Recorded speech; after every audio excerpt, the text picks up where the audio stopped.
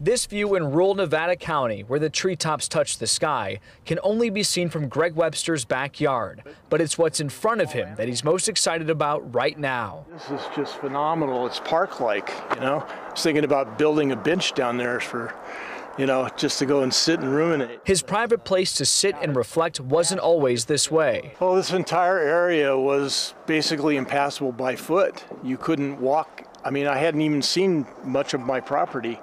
And it was solid as could be. The land was packed with dense brush like manzanita until Greg signed on to a new program in the county called the Ponderosa West Grass Valley Defense Zone Project, where crews set out across 1,200 acres of private and public land to cut back fire fuels with nearby Grass Valley in mind. The native vegetation would be so dense here that if a fire ever got started, it'd be almost impossible to stop that fire. Cal Fire Division Chief Jim Mathias says this kind of work gives firefighters a new fighting angle. So what we do is we create an area of bare mineral soil similar to a road or a fuel break where we can light fire back towards the main fire and slow the head of that fire down before it gets there. For all the excitement and positivity around this project, there is some concern in the county that some homeowners just refuse to participate. There's still those properties out there that refuse to become involved, which to me endangers the community as a whole. Nevada County Supervisor Dan Miller. For them just to blanket say, no, you can't come on my property,